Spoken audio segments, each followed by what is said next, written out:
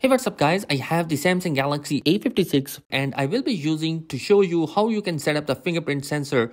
So simply go to the settings. Under settings, scroll down to security and privacy.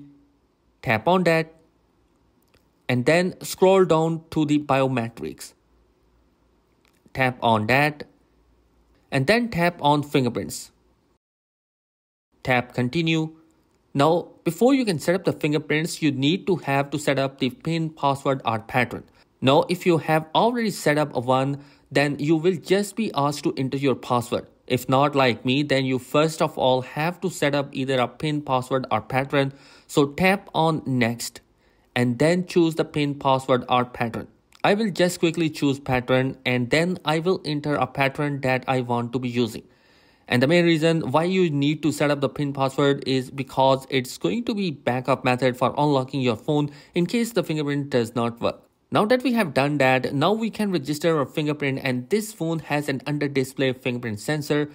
So what you need to do is just place your finger, lift it up and place it again at a different angle. Once it's done registering the fingerprints to the 100%, then you have two options, done and add. If you wanted to add another fingerprint sensor, then you just press the add button or you just press the done if you want only one fingerprint sensor.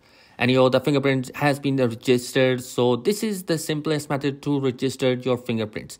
As you can see, I'm locking the phone and unlocking the phone using the fingerprint sensor or the pattern that we have chosen. I'm using the fingerprint sensor and you can see that this fingerprint sensor is not much quicker, but still it's going to be performing really great.